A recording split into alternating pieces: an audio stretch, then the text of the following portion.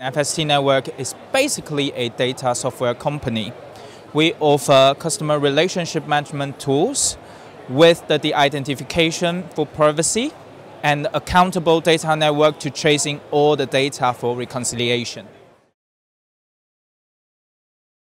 Any kind of big company, big groups with subsidiaries, joint ventures, they want to have new integrated services but have the problem with the identification and the tracing those data.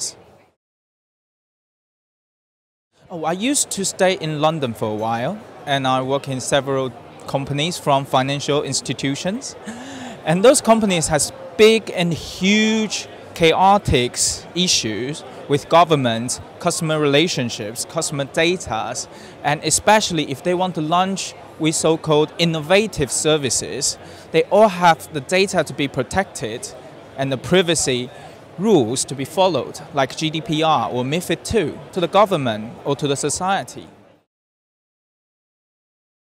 So basically, we put a little bit new technology into the system infrastructure, totally underneath. We call it blockchain. So we use those traceability under the identification tools. So once we get the identification done, so it's totally very hard to trace.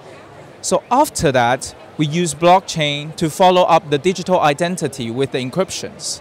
And then only the right people could get the access, and we don't pre-store the customer data.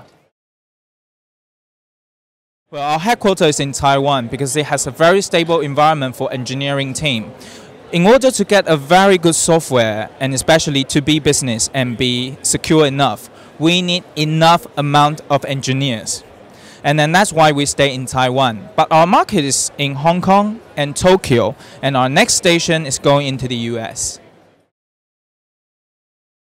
So we have several proof of concept being done. So how people use the attribute-based access control, just like if you have two tags, I don't need to know who you are, I just need to know the tag, and if you are allowed to join or not. Those kind of POC are all done in the large corporation in Tokyo, and we have several customers is just about to get into POC in Hong Kong. So next level is to finish the POC, duplicate the use case, and use the current network from AWS or other big entities.